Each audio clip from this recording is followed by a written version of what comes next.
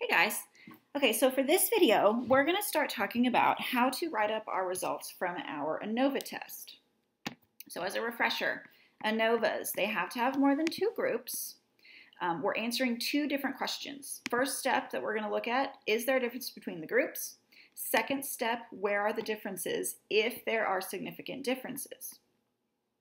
So in our class site, I've provided you a drawing conclusions page.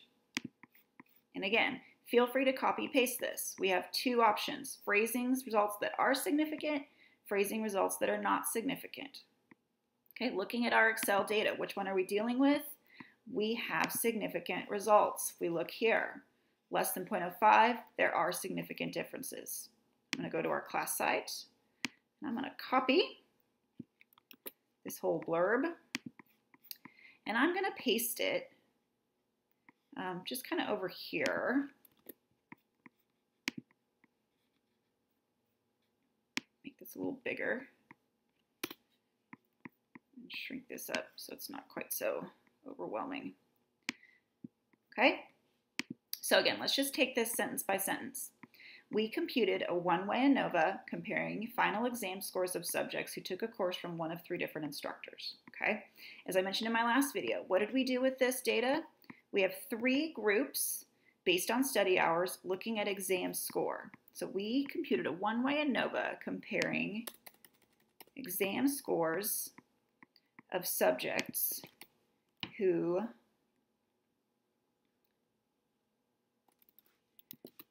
spent three different amounts of time studying per week. Okay, next sentence.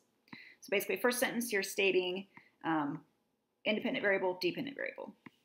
Next sentence, a significant difference was found among the instructors, and then our gobbledygook before. Now, it looks kind of like a t-test, but it's just a little different. So again, with our shorthand, the F for F stands for the ANOVA. Again, we have to tell people what test we're doing. Then the degrees of freedom goes here in the parentheses. Now, I mentioned before, you're going to need both of these degrees of freedom. Okay, 2, because you have three groups, so your degrees of freedom is going to be 2. 27, because we have 30 people total, so we're going to change that. And then here you fill in your F value. Our F value, 8.8, we'll say. P is less than 0.05. Further analysis revealed that students who had instructor 1 scored lower, and then there's my mean, than students who had instructor 3, and there's the mean for that group. Students who had instructor 2 were not significantly different from either of the two groups. Okay, so this sentence, a significant difference was found, is basically answering the first step. Is there a difference between the groups? You have to answer that. If this is a yes, you have to say where.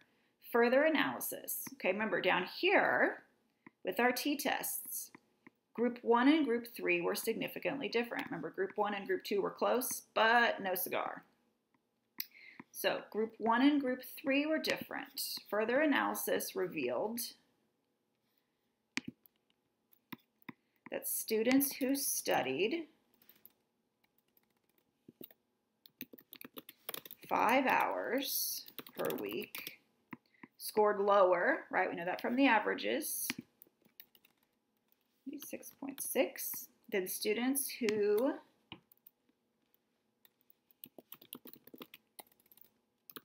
studied 20 hours per week. And then you put the mean for that group, 91.6. Okay, so we also had a difference between group 2 and group 3, a significant difference, right? So we have to state that here. So we have to add a sentence.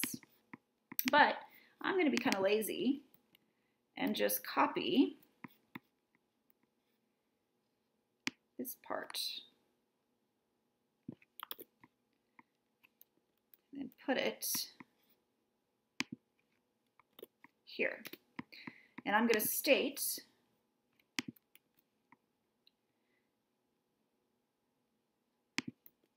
students who studied, students who studied 10 hours per week scored lower, put their mean, than students who studied 20 hours per week.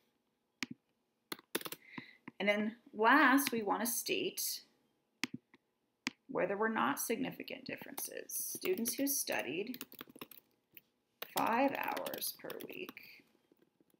And again, put our mean here. Were not significantly different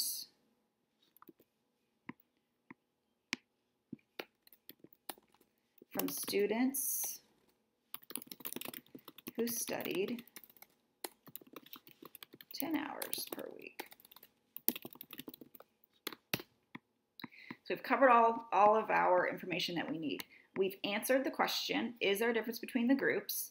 And then we've given a bunch of detail about where the differences are. Further analysis revealed that students who studied 5 hours per week scored lower than students who studied 20 hours per week. Students who studied 10 hours per week scored lower than students who studied 20 hours per week. Students who studied 5 hours per week were not significantly different from students who studied 10 hours per week. So again, we're summarizing this, and we're summarizing our t-tests. And that's how you write up the drawing conclusions.